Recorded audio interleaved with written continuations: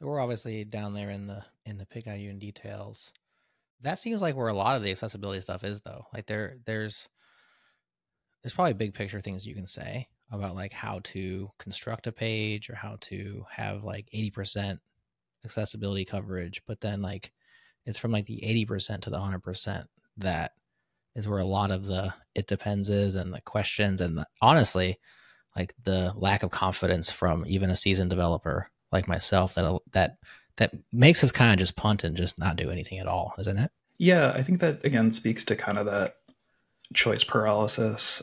Yeah. And like when I'm at work, it's something I kind of always kind of try to keep in the back of my pocket, which is like this is something that's historically been missing from the front end and honestly back end developer experience. Like it's usually taught, if it's taught at all, for like half an hour in most traditional CS education. Mm-hmm.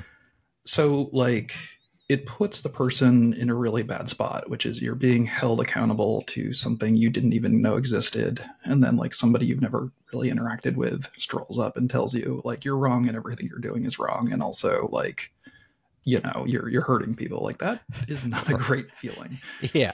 So there's a person in the disability community whom I really respect, Meryl Evans, and she has this philosophy of progress over perfection. Mm. So when you tell me like, yeah, we're at 80%, like I'm like weeping tears of joy because, you know, every little bit helps. And the more you can kind of move the needle, the better. And like the cool thing is, you know, websites aren't bridges. You can go back to what you build and like tweak it and Mm. change it. And like you don't have to get it all in one go. Yeah, I like that. Progress over perfection. That's definitely a phrase that I've uttered oftentimes to myself or to my teammates or to my wife or whoever, you know, especially as perfectionists. Like we have to remind ourselves that often, because the perfection goal is the enemy of progress. Sometimes it's the enemy of good. It's like, well, it has to be perfect. Well, I was like, well, it's already good. Let's ship good and then let's iterate towards perfect. But Yeah, we're already and it's interesting. We're starting to see like qualitative as well.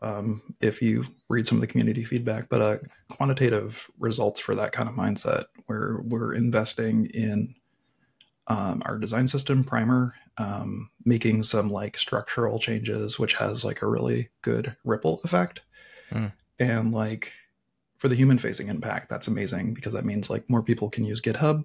And then like for the numbers go up kind of folks, it's great because like our audit risks go down, which means our legal liability goes down. But also like things are just getting generally more stable on the front end perspective because we are encouraging folks to take those